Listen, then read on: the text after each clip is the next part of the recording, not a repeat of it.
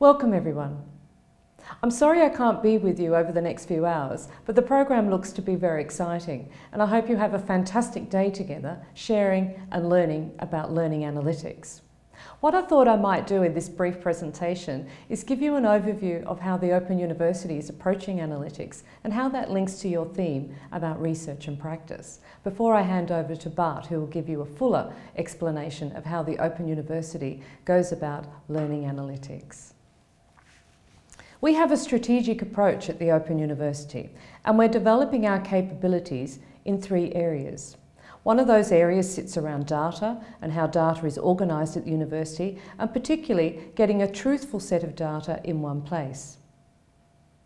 We're very involved in how we design and prototype and pipeline, in a sense, incubate, you might say, the ways in which we analyse our data and interpret results. And I'm going to talk a little bit in a moment about one of those initiatives. And then finally, the other aspect of the wheel is the processes that impact on student success. And we use a model that's a little bit like Schoen's in action model, where we talk about interventions that are for action, in action, and we've added on action. So one example I've got here is all focused on how we embed student support. And it works through our student support teams, who have a fantastic dashboard that gives them information about the students who are in the various tutor groups across the UK. And we rely on the reporting that you can see here in front of you to develop interventions that will help support our students in their journey. So a very typical intervention here could be that we observe that the students do not hand in an assignment, for example, and so we're able to send them a message to say, please consider your assignment and should you be handing it in now? So we gently prompt the student. Another way in which we embed learning analytics is through the quality assurance and quality enhancement processes at the university.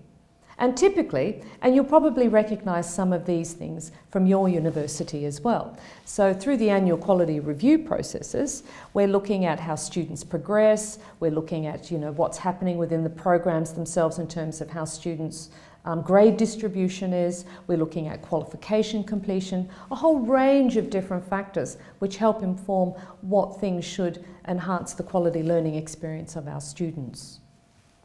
And finally, another example that we're very proud of are the principles that we've developed for the ethical use of student data for learning analytics. And I do hope you'll go to the website link that I've got here, or even to one of the presentations in the next few hours, which will talk about how we've undergone the process of developing an ethical policy for how we use student data. This, of course, is informing lots of other policies around the UK and the world more generally, so feel free to use this because we've released this under Creative Commons. A real cornerstone to the Open University's program around learning analytics is how we've gone about identifying at-risk students. So within the program, we spent a lot of time very early on understanding just what the factors were that described our at-risk students. Now, for every university or every context, these factors are going to be slightly different. And it's very important that you look at your own data sets and mine that for the information that it has for you. So what I've given you here are just 5 areas which have a number of factors buried within them that are pertinent to the Open University. So for us, we need to look at demographic. We also have discovered that previous motivation and study patterns is very important. So if a student has studied with us before or has done prior study, they're more likely to be successful. Same with student progress in their previous OU study. Obviously, the number of modules that a student takes actually affects their progression and what qualification within that module as well. So there are more than 30 factors that underpin this that we know create the picture for the Open University of what a successful student looks like here.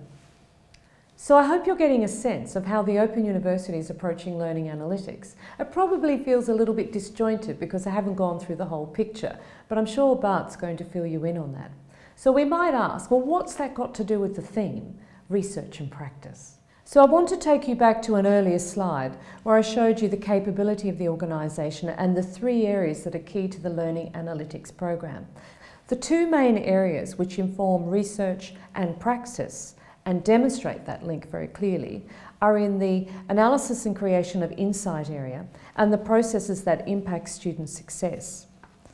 In particular, in the analysis and creation of insight area, we're very proud of a tool that we've developed called OU Analyze. And what it does is identify the behavioural footprints of students' journeys through their learning. So we can basically tell whether the student is going to pass or they're going to fail at key points within the module they're studying. Later on in the program, you're going to hear more about OU Analyze, so you'll be able to ask more questions about it. But this next slide gives you a view of how messy those journeys can actually be and how varied they are. Now, all of the dots that you can see on the screen there, and I don't expect you to be able to see them in great detail, all represent aspects of the learning journey. They're learning activities, they're learning interactions, they're points within the journey, within the learning design that we deem as important. And we can actually see which parts of that students touch. And some parts of that journey have proved to be more successful for some students than others. So we're able to use OU Analyze to predict whether or not students are going to pass or fail, but we use that information directly into practice. And what we've done is identified a series of modules which we can work specifically with module teams on to say, hey, we've noticed in this spot here, in this learning activity, that if students don't do this, they're more likely to fail. However, many students aren't doing that activity. So what could we do to encourage them to do that? And that's just one example of the kind of intervention that we can make and how the research and praxis nexus works together. Another example that's really key to how we work with the module teams, when we're talking about the sorts of issues that are arising perhaps out of the predictive modelling, is learning design. And there's some very important work that's been going on in the university to help us understand how the learning design actually impacts on the success of our students. So what you have up here in front of you is something that I know Bart's going to talk about with you because it's based on his research. And it's absolutely extraordinary what he's discovered here. So taking over 40 of Open University modules, he's done an analysis with his team on what the learning design is made up of, whether it's a constructivist approach, an assessment learning design approach, etc. And what he's been able to see here is that not necessarily that student satisfaction and student retention are actually aligned together. And in fact, things that students might like, that they're very satisfied with their learning, don't necessarily mean that they're going to be successful. Now, what does that tell us about how we should design the learning experience? Well, this is exactly the moment where we can say how the research that we've done about the learning design and what makes a student successful can be implemented directly into the learning design, and we can input that into when we're designing new modules or when we're in flight, when modules are actually in progress. So I'm not going to say any more about that because Bart's going to lead off with that in a moment. But it's a very good example that demonstrates here at the Open University how we're combining research and then directly putting it into practice. And finally, I want to now jump quickly to FutureLearn and talk to you a little bit about the analytics that they use and how those analytics inform the design of the platform and also the learner experience. Well, the analytics at FutureLearn sit around these 6 areas. We use data visualizations, which foster and celebrate the learner's progress. We're using real-time statistics to enable us to effectively deliver the courses so we can identify very quickly if there's a problem in a learning activity or a step or engagement with the users. We use a lot of data, and the FutureLearn group has a research group that work together to analyse that data across all the partners so that we can develop insights for future learning designs. We also have platform analytics, which you might expect, which inform the product development itself. And we also use post hoc analysis with course evaluations, which all inform best practice. And every course that's run on the FutureLearn platform has an end of survey course, which is fed back into the design of the next round of MOOCs. And obviously we use learner insights as well, which helps support the university admissions. So it's a very sophisticated approach sitting behind that platform in order to inform not only the platform, but as I said, the learner experience too. So this has been the briefest of briefest introductions. It's a welcome. Again, I'd like to welcome you to the Open University. I hope you enjoy the day. You've got lots of people to talk to. There's lots of things to share with each other. Maybe you've got a flavour from me about what we're doing at the Open University and the overall institutional strategic approach that we take, and how research and practice is actually at the heart of what we're doing in learning analytics.